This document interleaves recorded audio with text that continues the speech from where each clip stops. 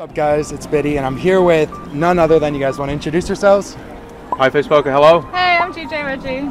And we are touring London today and I'm going to be asking them a few questions about their career in the poker world and life in general. And we're going to be hitting up a few interesting spots in the London area, and right now we're grabbing some coffee at the Attendant Roasters Coffee, which is actually a bathroom that was transformed into a coffee house. So we're going to go check it out.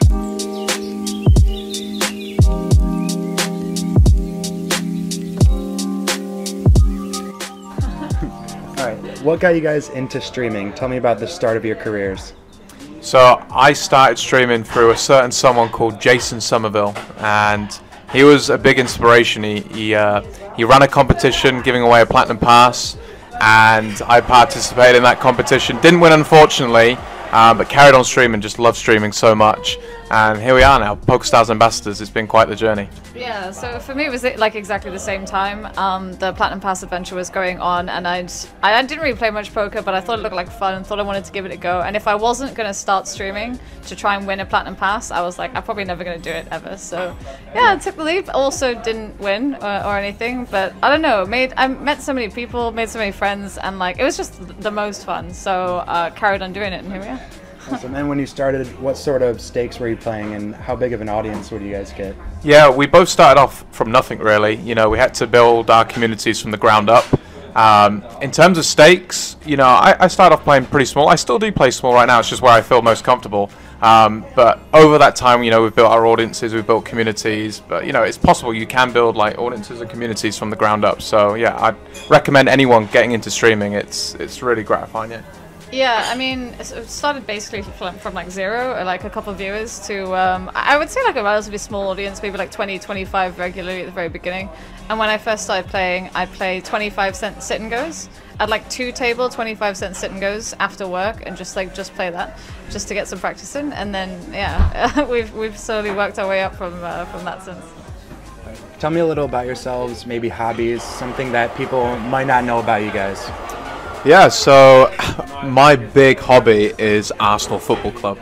I'm a big gooner, go to the pub every time. I'm more of a watcher of football as opposed to a player of football. I love going down to the pub and watching the Arsenal. One thing that people might not know about me though is that I actually hold a Guinness World Record for teabag throwing and making cups of tea. It's a bit of a weird one, but I did it like 10 years ago and it's still there, it still holds. So it's a weird one, but it's something, I guess. Yeah, for me, I mean, I feel like most people know this anyway, but I love video gaming in general and watching anime. I play a lot of video games just with friends and on stream and stuff like that as well. But I also really like crafting and building things. So anything from like Lego to cross-stitching to diamond painting or whatever. I don't know, I just really like doing all that artsy stuff. I find it really relaxing and kind of therapeutic, and it's something that like it's really good to wind down after a day. So yeah, that's like something maybe that I enjoy doing just to relax. Awesome.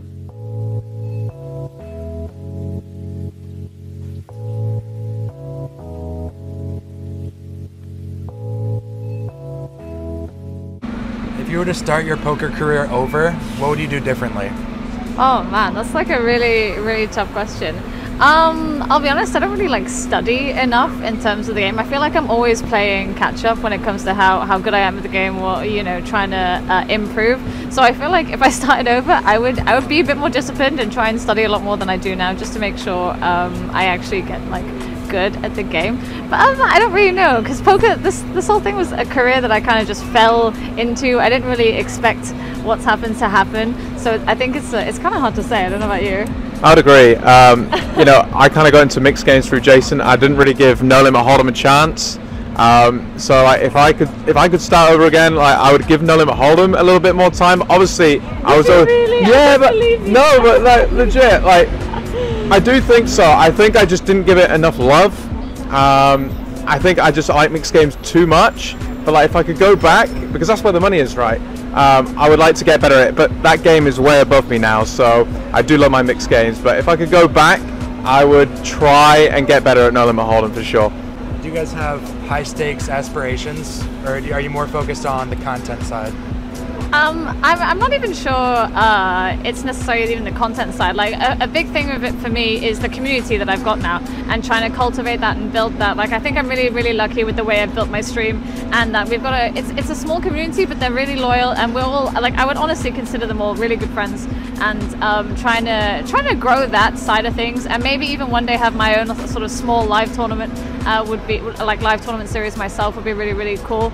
I would love to one day play high stakes. It would be nice. It looks like fun.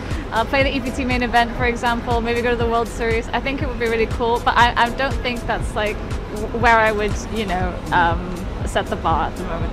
Yeah, I'd agree with GJ mostly. Content always a big priority to me.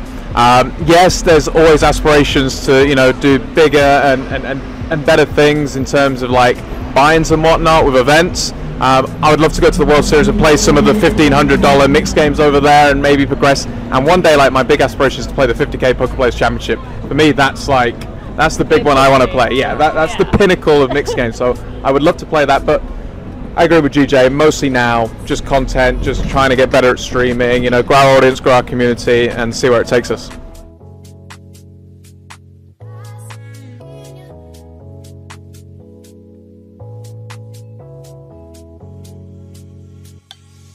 Who's your guys' biggest inspiration in the poker world? Oh, for me, 100% Jason Somerville. I mentioned him earlier. He was the guy that got me into streaming. He was the guy that got me into mixed games. He is the one inspiration. And the funny thing is, I haven't met him yet. Hopefully one day in Vegas I'll get to meet him. But I've got him all to thank for where I am today. So, what a legend.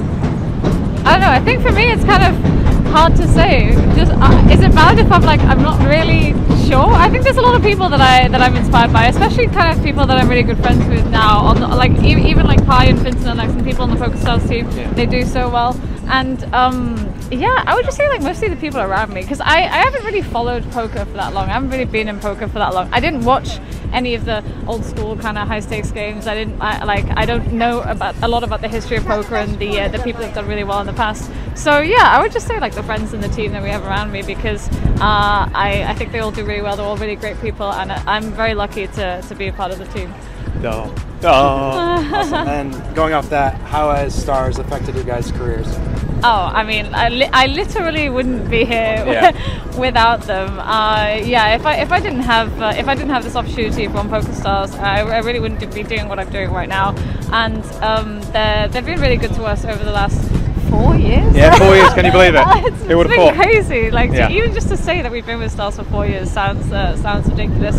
And yeah, they've just given us the opportunity to do so many things that I could never have even imagined doing. Everything from playing my first ever 10K online to like being able to travel and meet so many people, yeah, it's been a lot of fun. I mean, you even had your own online series named after you. Exactly. As well. You know, I had my own online series. You know, we're coming to stops like EPT London. You know, we've been to Prague, we've been to Malta, we've been to all these wonderful places, and you know, we really do live the dream. So we're very fortunate. I do wake up like every time I switch on the stream, I'm like, I can't believe we do this. Yeah. So yeah, we do have stars to thank.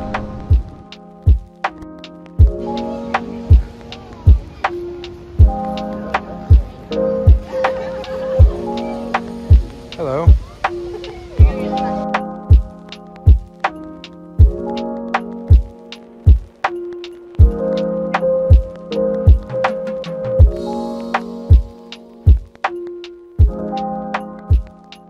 The biggest score of your lifetime as a poker player?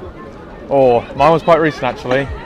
Last EPT stop at Barcelona, I took down the 550 horse for 17.3 thousand euros, which was pretty huge. My second mixed games live tournament as well, which was incredible. A lot of somewhat beginner's luck, I'd say, but we'll take it. Absolutely. We got the trophy, we got the dub, so yeah, really happy with that. Especially in a mixed game as well, so that was cool. Yeah, of course.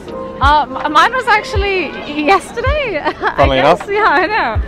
Played the 550 EPT 8 game and came 5th yesterday, which for 3.9k, which is my biggest score ever.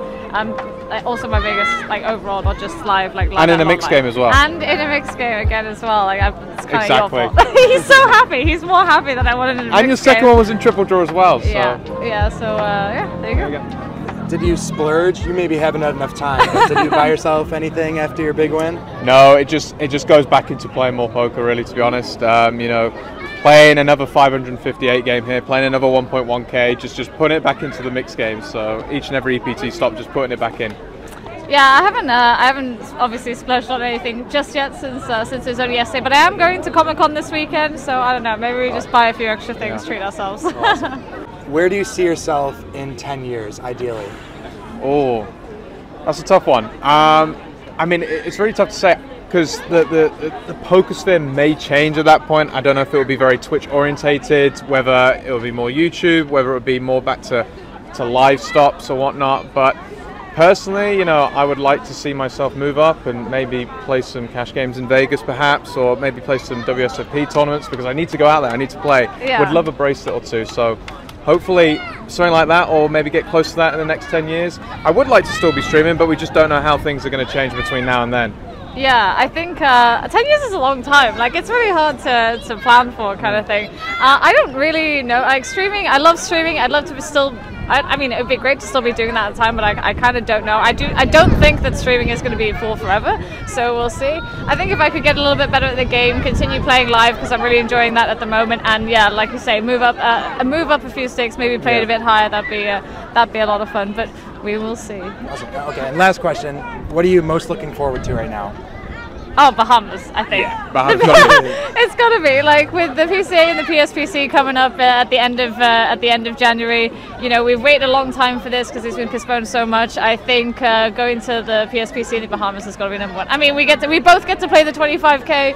I've never been to the Bahamas before. I've heard it's like, you know, a really exactly. It's going to be a really great place, a lot of fun, and I think, yeah, I'd agree. You know, we gave away 3 platinum passes over between when it was meant to happen and now.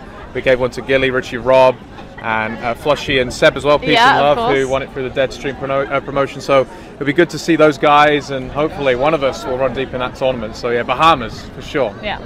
Thanks for watching this, and shout outs to Jack as well, of course, for having us on, and to you know, PokerNews for this. And yeah, it's been a lot of fun. I hope you enjoyed the trip around London today. Awesome stuff. Cheers.